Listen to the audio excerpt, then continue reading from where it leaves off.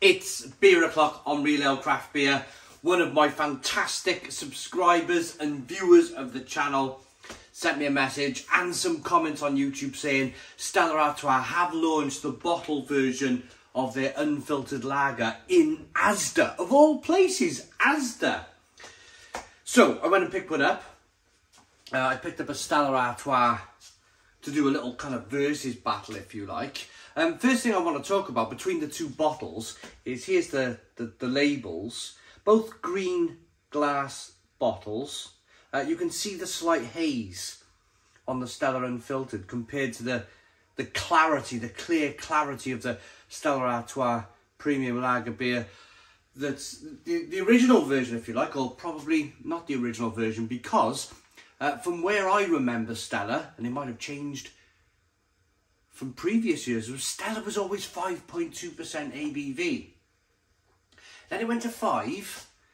Then now it's down to 4.6% ABV. I want to touch on the subject a lot better a little bit later on in the review. There's the 4.6% ABV. The other thing I wanted to talk about was price.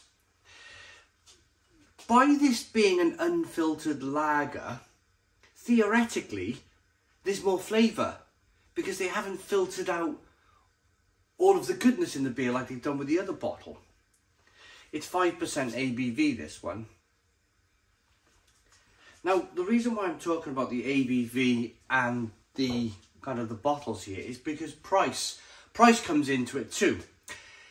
Whether it's a promotional price to sell it on a little bit cheaper to get people to buy it, or whether this is the fixed price, but remarkably, the 5% version comes in at £1.65. The original, or the supposed original, at 4.6% ABV comes in at £1.95, so 30 pence more money for less ABV. The other thing I quickly wanted to talk about was I picked 2 pint glasses up for the review. They're 500s. They were suitable, but one of them's got a widget in. So I've decided to scrap that idea because I don't want a widget being kind of throwing the beer everywhere. There's 660 bottles, so it would have overflown. So I've used, well, I'm about to use, 2 very European style beer glasses. A German Stein and a Czech Budvar glass. So I should be able to get all of the beer in the glass. So without further ado then, let's get the original open. Nice paper necks on them. I do like that paper neck. They've been brewed in the UK at the same brewery. That's one thing I did check. Is it going to be the same brewery?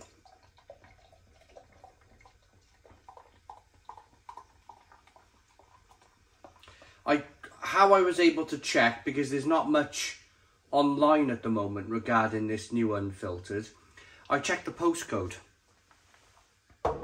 So where it's saying here on the back of the bottle, brewed in the UK at AB InBev, it's EC4A 1EN, and it's the same for the original Stella. So here's the unfiltered then. Whoa, much more smoke on the bottle opening. Chuck it into this Stein then. And you can see the unfiltered. I'm going to give this a little wash round. Who'd have thought we'd be doing this with Stella in the year 2022? Treating Stella like it's, you know, rolling it round and treating it with a bit of respect.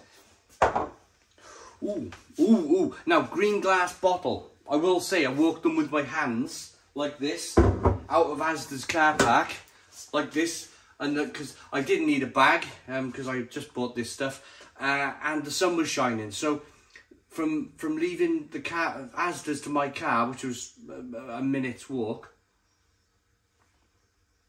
there's a slight skunkiness. Definitely more on the unfiltered, surprisingly enough. I have already reviewed Stella Artois Unfiltered. Hang on a minute, where are we going now? Yep, that's the original one. I've already reviewed Stella Artois Unfiltered. on the Perfect Draft. So if you want to watch the Perfect Draft version, feel free. So, original Stella Artois. Let's get the two glasses up, show them off. Look at the difference in the colour. Or same colour, but look at the difference in the haze. Nice carbonation, more carbonation on the unfiltered. Less carbonation, or less of a head, I should say,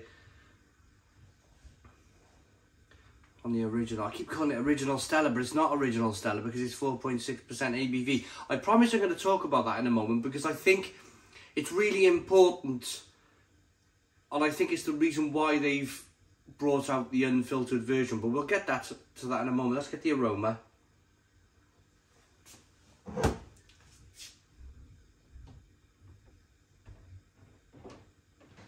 Little bit of biscuit, little bit of hoppiness coming through. Slightly skunked. This is the unfiltered. I'd say more of an aroma, more of a hop aroma. More of a sweet malt aroma coming through.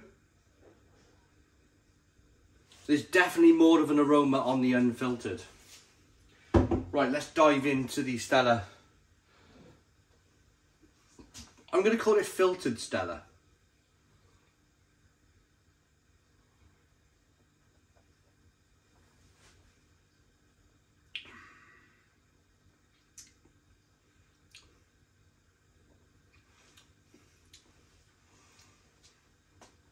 It's not very nice, to be honest. Tinny, quite watery at 4.6% ABV. I used to drink Stella at 5.2. It's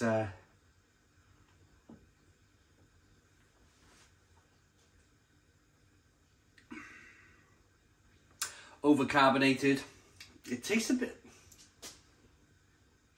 It's not very nice. Absolutely not very nice at all. It's got a horrible kind of astringent bitterness on the back end. It's tinny. It's metallic. Oh, it's awful. Awful. I've been drinking some really good lagers on the Perfect Draft recently. I've just finished a Birra del Borgo Lisa lager, which was really good. That's bordering atrocious, that filtered Stella. Unfiltered version then, here we go. I bet it's a complete different monster.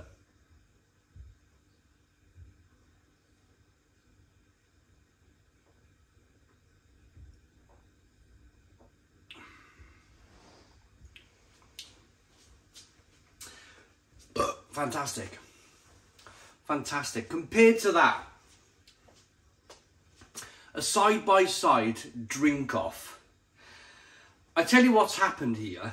I'm going to touch on the subject now after I give you a few flavour notes.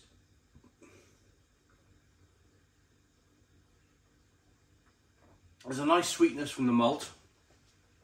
It's nicely, it's better. It's a nicer carbonation. It's like hissy and fizzy and like attacking your senses almost. It's got a nice bitterness on the back end, much more in the way of kind of like Saaz hops or typical kind of Belgium stroke Czech German hops on the go here.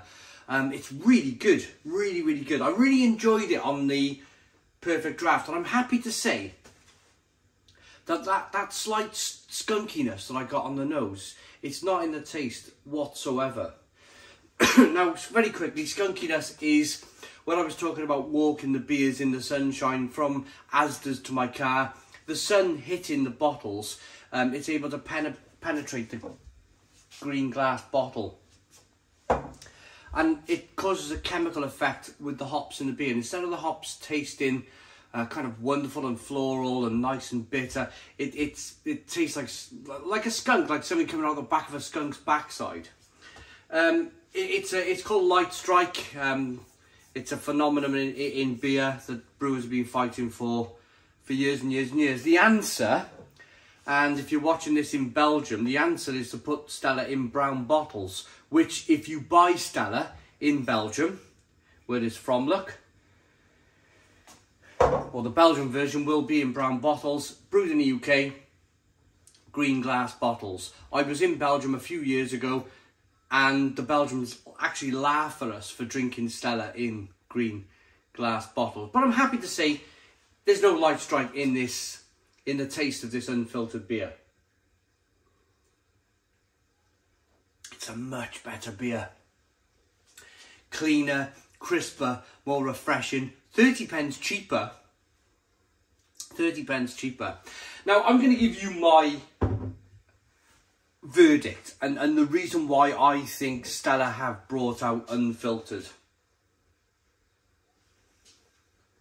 Basically, it's like anything in life.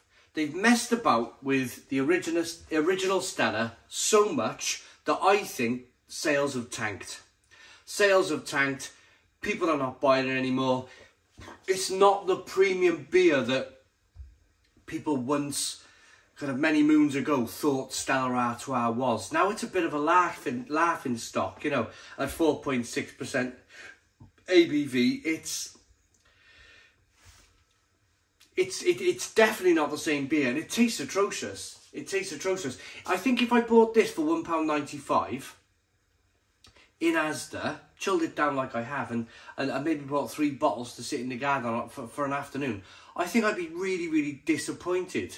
And I probably wouldn't end up finishing it. I don't think I could finish a bottle of this Stella Artois 4.6. It's just an awful tasting beer. So sales have tanked and they've gone, my goodness me, what are we going to do? So they've come up with this. It's probably one of the earlier recipes for Stella Artois. They've made it unfiltered. And my goodness me, what a different beer. Don't be surprised if this unfiltered version of Stella overtakes the original Stella Artois, the filtered version, in sales within the first year of this being released. Do not be surprised to see unfiltered being the standard Stella.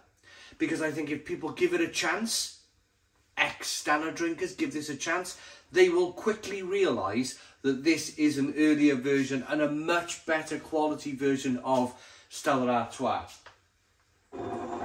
It's decent. I've been to the brewery in Leuven and I drank on the at their bar in Leuven at the brewery, and I honestly, I said it at the time, Stella Artois at the brewery tastes terrific. It's a terrific beer.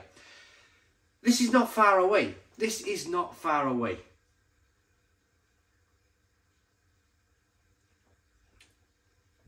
So if you're watching this review, wondering if you want to give Stella Artois a second chance, try the unfiltered version. You might be pleasantly surprised.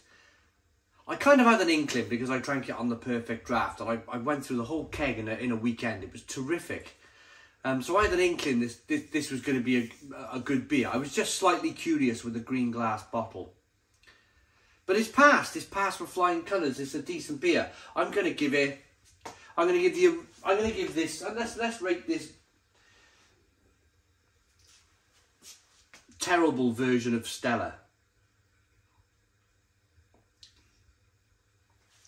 It almost tastes like garbage. It almost tastes like, it's got almost like that kind of rotten vegetable taste to it, like a slight garbagey taste. It's awful, awful, awful stuff.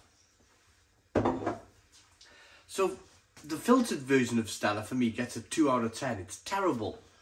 The unfiltered version, it's beautiful. I'm contemplating, I can't drive anymore because I've drank too much, but I'm contemplating picking some of these up for next weekend if the sun's shining. And sitting in the garden with it, because it's a damn good pint. I really like that. I really like that. I like that enough to give it an 8 out of 10. It's an 8 out of 10 from Real Ale Craft Beer. The difference in the two beers couldn't be any more stark. Further away, 2 out of 10 for filtered Stella. 8 out of 10 for unfiltered Stella.